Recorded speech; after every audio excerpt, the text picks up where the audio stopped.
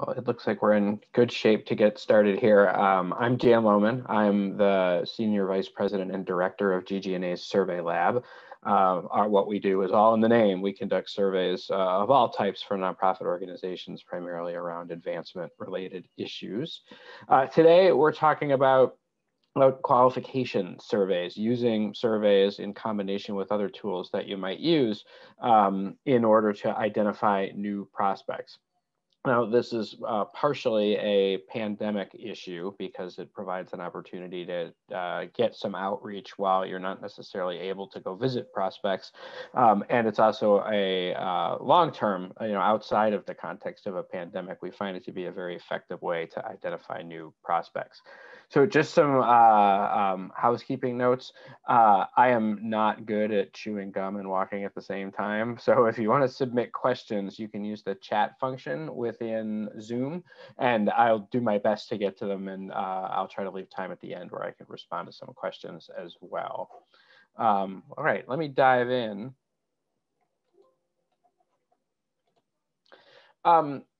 So we're hearing from organizations all around the world, in fact, that they're struggling to identify and qualify new prospects. And as I mentioned, this is a constant need for organizations, but now more than ever when the challenges are heightened in, as I said, in terms of our ability to get out and do prospect identification and qualification surveys. So some of the factors are we need tools for the remote work environment right now, and then we need better data to help identify constituents with both the capacity and the likelihood to give. I should mention here, when we talk about other tools beyond just surveys, things like wealth screening can be particularly valuable too. As we go through the presentation as it relates to surveys, there are some obvious places where having internal ratings or wealth screening ratings is a way to qualify in a different way. I'll talk more about that as we get into this. Survey Lab is a unit of GG&A that we created back in 2016 in order to provide the highest quality surveys in the nonprofit space. And I feel confident that we have actually accomplished much of that. Surveys are the best kind of donor research. It's data directly from the source, as opposed to modeling something or putting in some risk that maybe we're not talking to the right person. A survey, we send an invitation, maybe some reminders. Many people will fill out that survey, and then we can use those results to help identify the group who might be the best prospects and then qualify from that pool.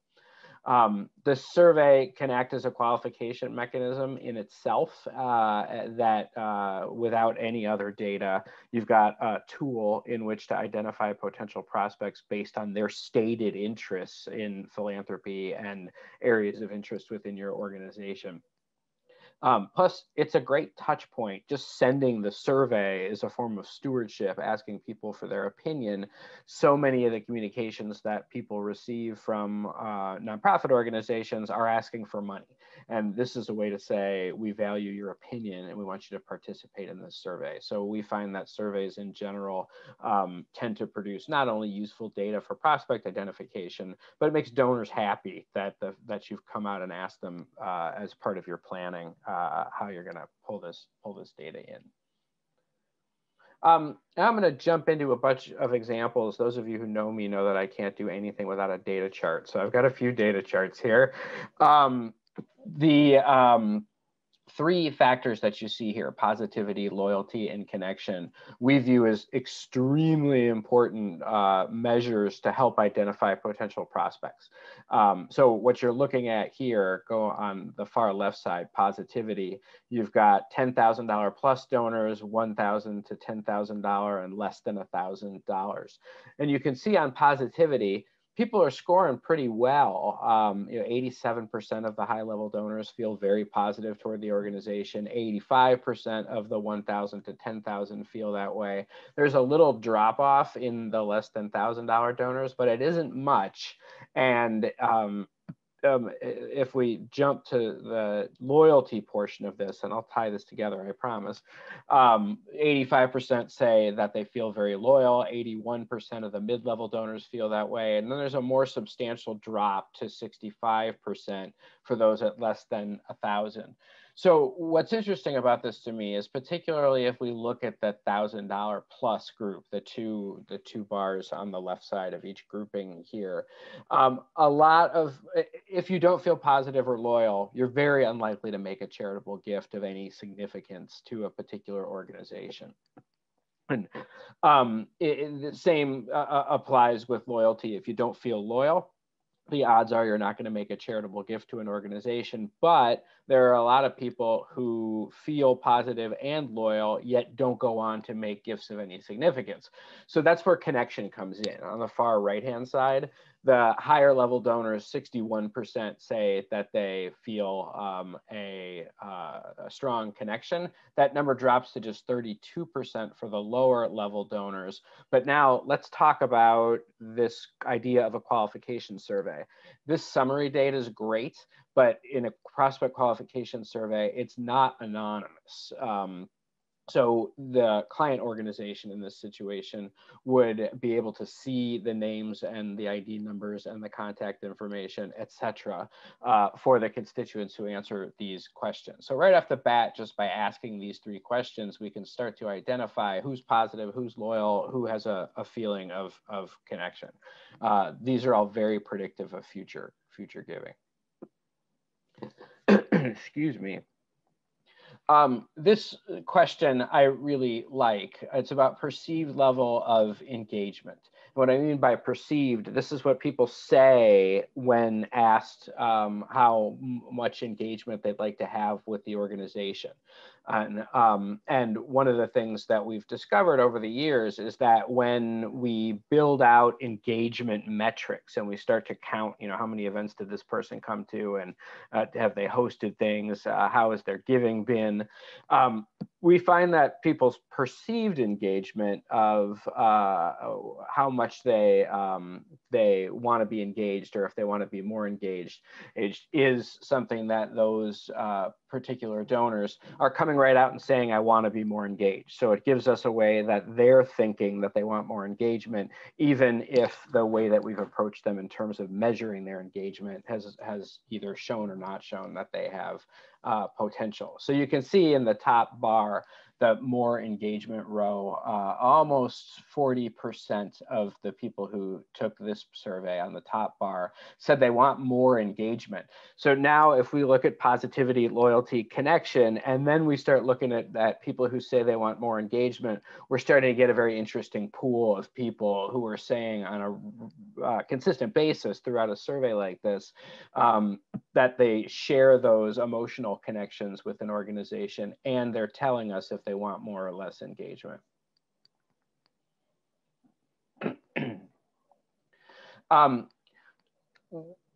A question we often ask in these types of surveys are, where does your organization rank among your charitable giving priorities? So if this is coming out from GG&A University, we can ask, is that university your first priority, your second priority, your third priority, and so on down the line. In this instance, 50% of the people who took the survey said that, that this organization is their first or second priority. Which is a high number, but also if we start to think about the impact that knowing this this set of information, again, come back to positivity, loyalty, and connection, add it to the engagement piece, and then start looking at the first, second priority. Our research shows that about 80% of dollars raised will come from people who rate the organization first or second in their list of charitable giving priorities. If you're third, if you're fourth, if you're fifth, it becomes much more difficult to raise more than annual fund gifts. Meaning gifts below a certain level. And knowing who's first or second on their priority ranking and where you fit in their priority ranking is one more tool we now have to start to identify good prospects. We can measure in part people's philanthropic profile. And what we're doing here is looking at the number of nonprofits that an individual supports in any given year. You can see most, in this instance, most of the donors that have been surveyed say they support at least 3 institutions, and then another big chunk, almost half, say that they support at least 6 organizations. So this becomes important as we start to try to understand really how philanthropic this is. I don't think it's presented to be a competitive situation of we're one of 6 organizations that this person is supporting. I think it's really a measure of their overall philanthropy, and therefore it puts them in the category of potentially interesting prospects. And I have some questions coming in, so bear with me for just a second. Will I be sharing the slides? Absolutely. We're going to send out an email in the next couple of days, and you'll receive that. And a question about showing a sample survey. I have a couple of examples of survey questions that are coming up. So thanks for those questions. We sometimes ask, do you give more? Do you give less? Do you give the same to the same charities? Will you give the same but shifting priorities, forecasting for the year ahead? Again, this is a measure of overall philanthropy. If somebody says that they give the same or they're planning to give more, all of that is useful information to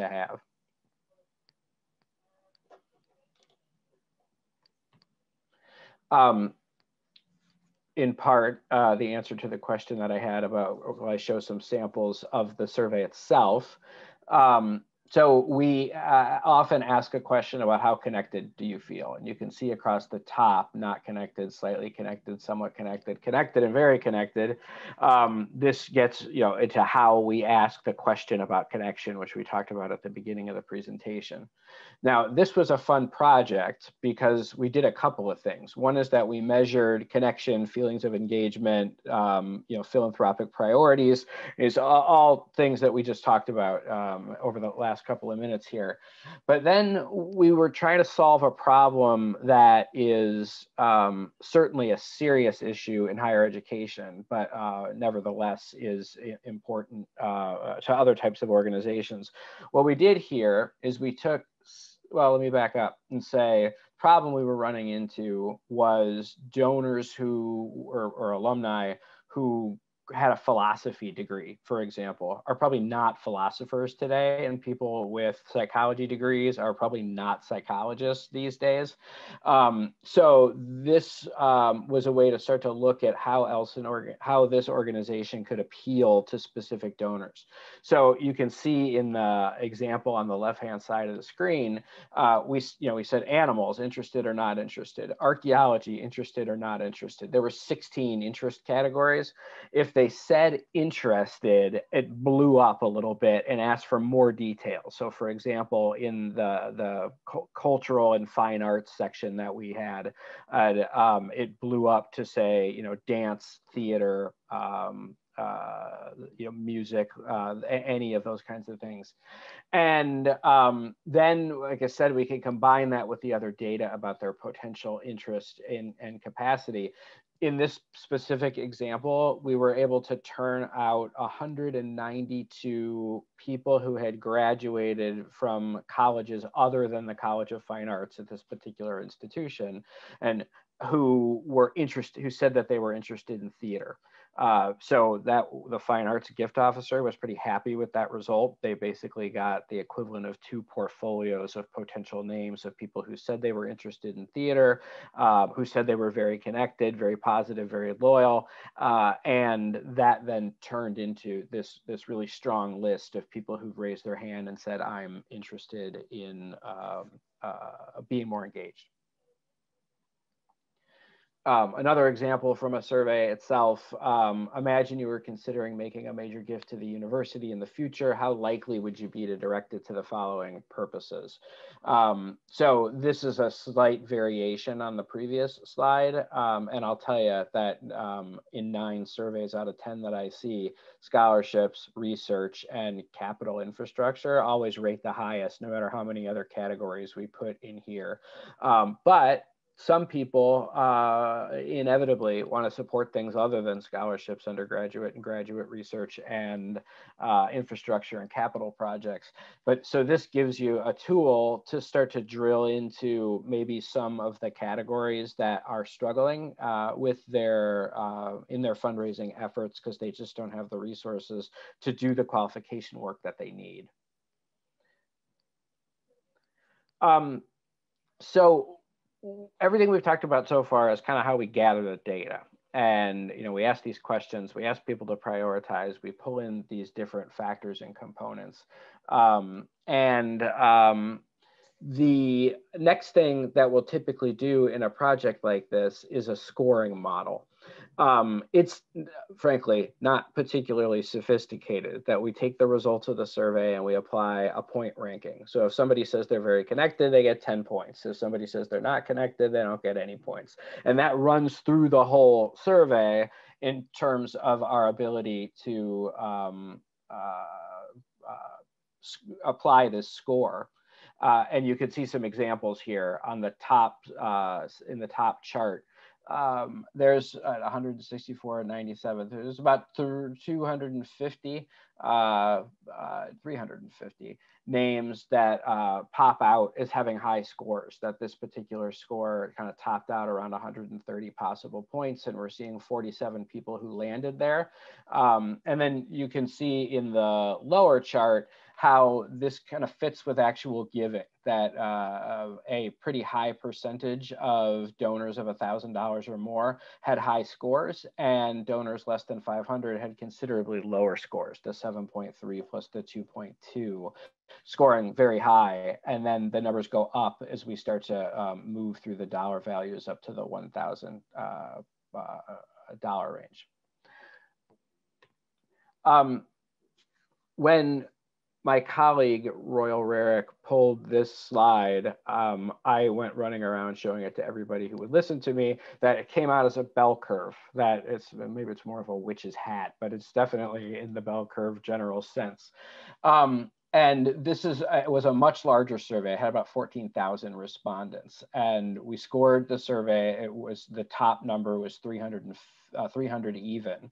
And what I'm highlighting is everybody who got a score between about 275, there's one outlier that's out of the 300, all the way up to the 200s. And that got us about 10% of the total population that was in here. And that's the population, right? That they've answered the question so consistently in a positive sense that this represents an opportunity to try to get them to raise their hand. And now some clients stop at this point and say, okay, we've got our list, we know the background, we can focus on that. Others want to take it to a next step, which is, would you be open to meeting or talking with someone from the institution to provide feedback on philanthropy and engagement opportunities? People say yes. There's sometimes I get some concern from the organization that this is too bold of a question, and some organizations maybe it is, and we can ask a question in a slightly different way that maybe feels a little softer rather than this kind of hard ask. But I do want to emphasize that very few people say no, or we don't even offer no. We just say maybe at a later time, which sort of smooths things out. And hang on, let me answer some questions here before I get to the bottom part of this slide.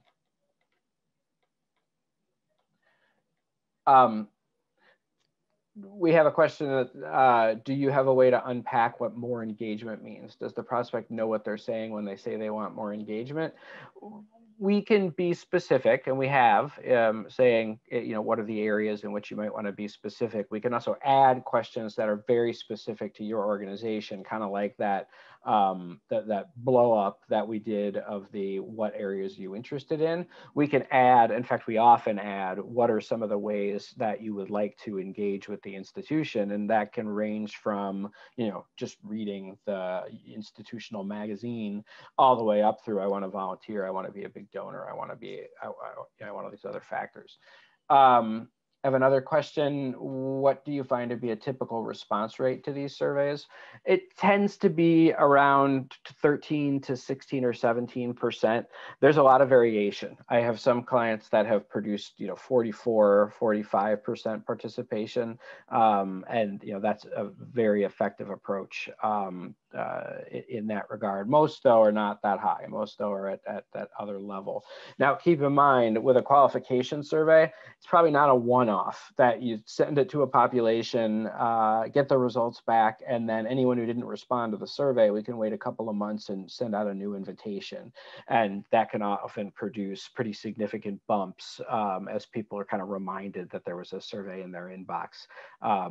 We all do that too. When you get an email from United Airlines asking you how your flight was, we don't always answer that survey. And in fact, we only answer that survey when something bad happened 9 times out of 10.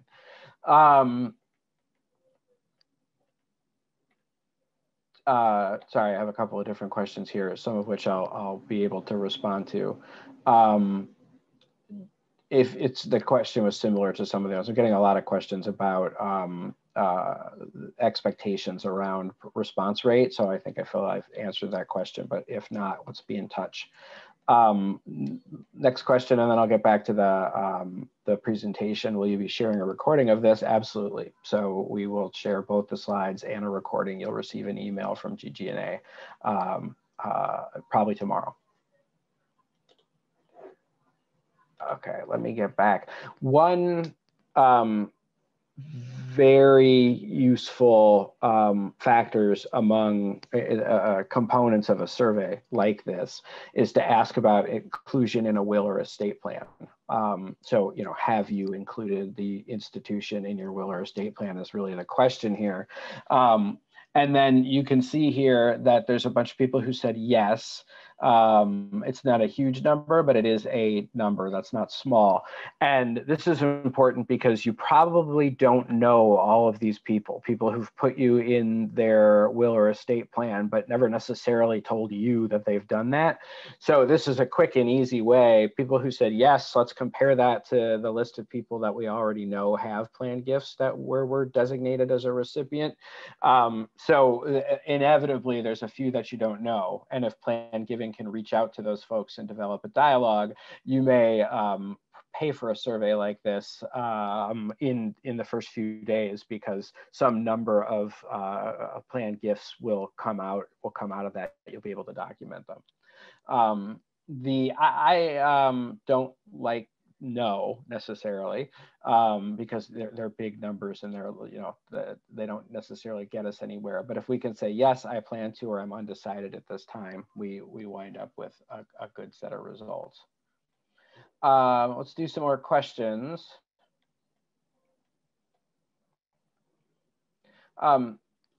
Do you have techniques for identifying and selecting the populations, donors versus non-donors, recent donors?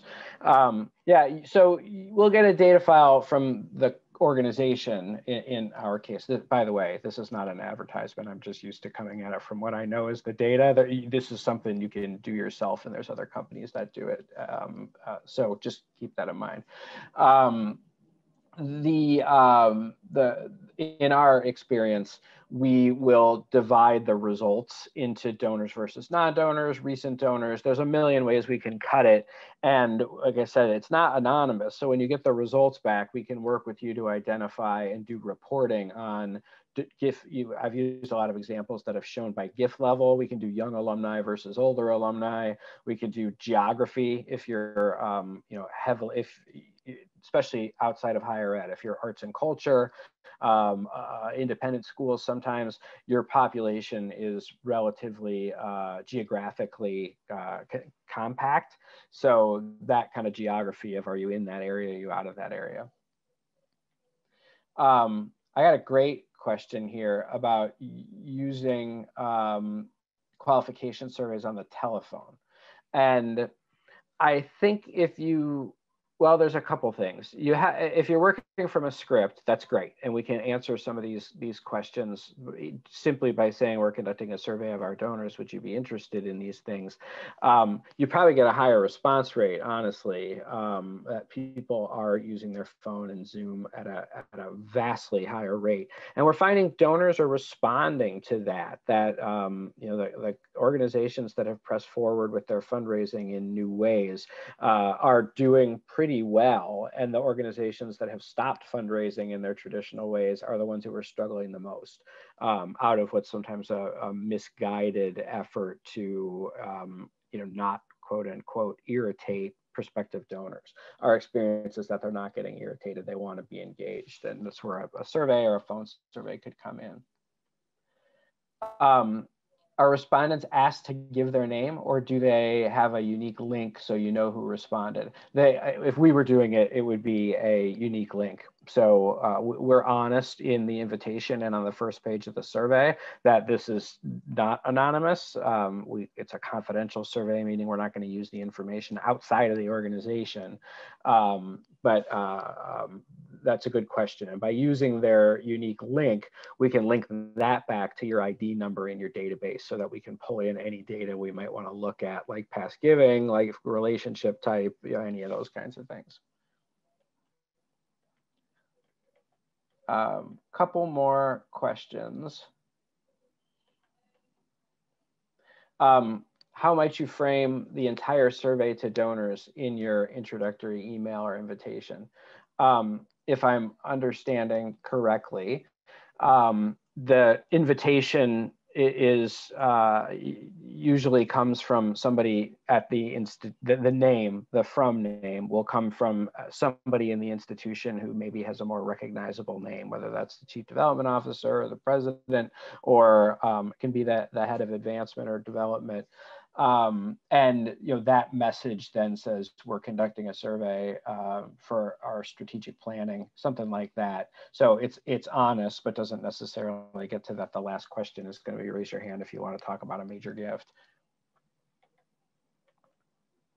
I think the last question that we're going to have time for is how does an organization gauge when to send a survey? We have inundated our constituents with updates about COVID, school, remote learning, appeals to annual fund.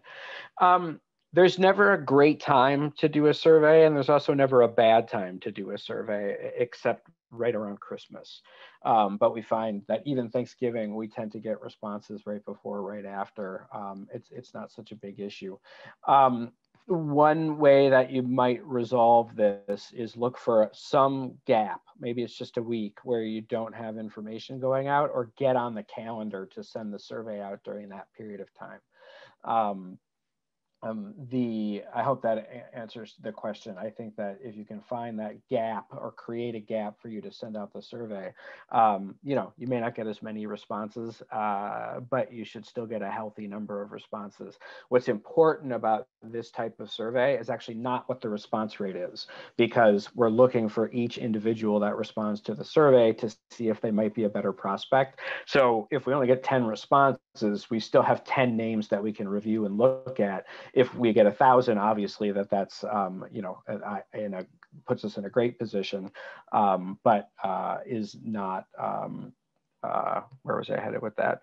I'm gonna chalk that one up to getting old and not remembering how to close that thought. Let me just check and see if we have any more questions. What's your best subject line and open rate for doing these surveys? It's usually along the lines of you know, please, you know, a survey, we need your help, or we're looking for information. Please give us your feedback is a common one that we use. Again, it's honest, but may get some open rates. And we do reminders. So the number of people who take the survey initially will get different reminders that have slightly different language. Last question, in this type of survey, would you also ask questions regarding awareness of the organization, programming, other communications, et cetera? Absolutely. especially if we want to make this a more broad-based survey to understand sort of themes throughout your constituent population, and our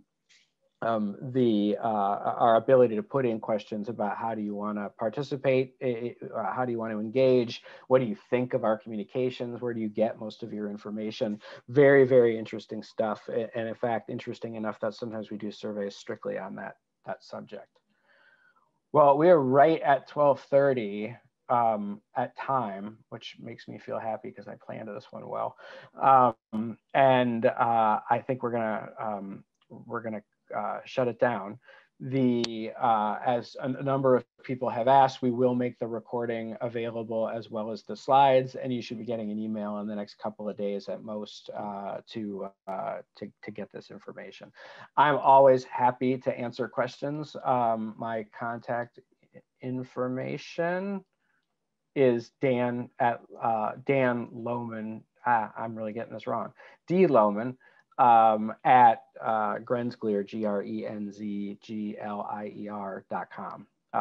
And that information will also be in the email that you get with the other, with the download and the recording. Well, thank you very much for joining us over lunch in parts of the country and dinner in other parts of the world. This has been fun for me to do. And like I said, if you've got questions, I'm more than happy to try to answer them.